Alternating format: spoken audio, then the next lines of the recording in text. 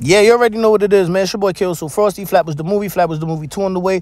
God City TV, Gangs of the City, God City web series, God City podcast, God City everything, man. Back with some more entertainment news for y'all, man. This time we back in Brooklyn, where basically Blixky is back on his demon time, you know what I'm saying? As you already know, his picture surfaced where he was in the hospital, and he basically released a picture where he's still on his bull, but he also did like a little freestyle, whatever, talking his John. But now he's back out, basically dropped the song PG16 basically yesterday, and is basically back to talking about the dead, back to everything, you know what I'm saying?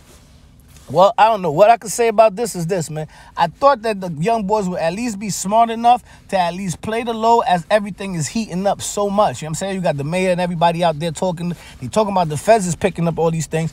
And I felt like it was not the right time to drop the video flashing all the guns and everything when that's like the main focus where the mayor's already talking about. You get where I'm coming from?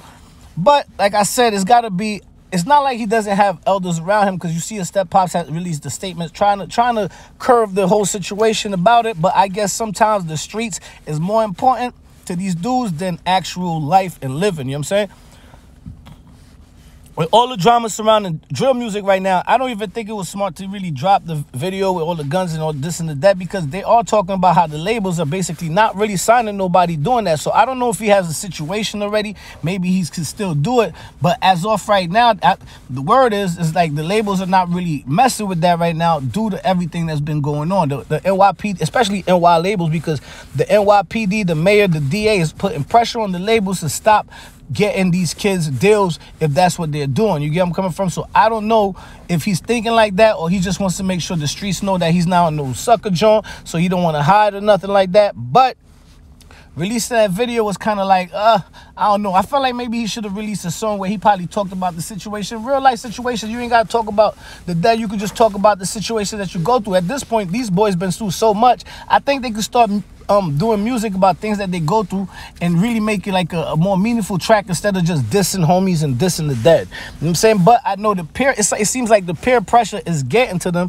where they feel like, oh, y'all calling me a sucker, y'all calling me a pastor or whatever, because you know there's a bunch of people, they out there, whatever, saying what they got to say to make fun of these dudes. So I felt like he had to show these dudes like, nah, I'm not on no sucker joint, I'm back. It's Blixky, whatever. Although that's one of my favorite artists out there that's on the come up, I still feel like he could really drop a Many Men type song. You get where I'm coming from? Like a song where he's talking about how many times they attempted to take his life and all that other stuff. But what can you say, man? It seems like it's more important for them to keep their strict credibility than actual real credibility. But like I said, there's a lot of Fed things going on right now, and these guys should really be aware of what's really happening out here. And I'm saying you can't just be doing it all for the clout or what the likes. Like I said, if he's in a situation with a label already, then granted he's okay already. But if he's not, I don't think that's gonna help him get where he's going, because of the strength that the mayors and everybody is so on it right now. You get where I'm coming from? They're really on these boys. They're really on these guys. The drill music about all the violence and the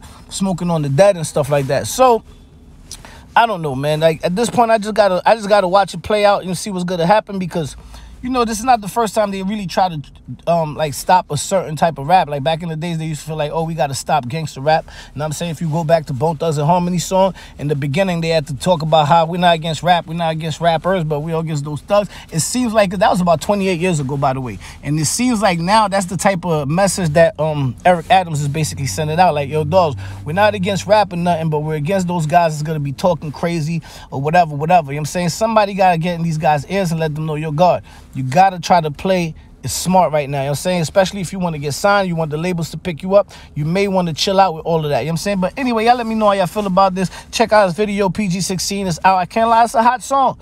But, you know, like I said, it's a hot, disrespectful song. You know what I'm saying? So holla at me. Let me know how you feel about it in the comments. Hit your boy up on IG at KAYOSOFROSTY. Gang.